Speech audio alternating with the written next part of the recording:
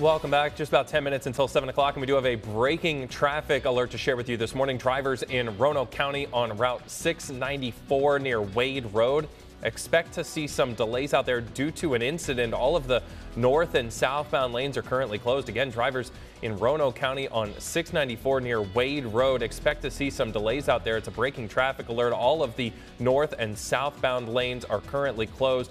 No word yet on exactly what led to these closures, but stick with us.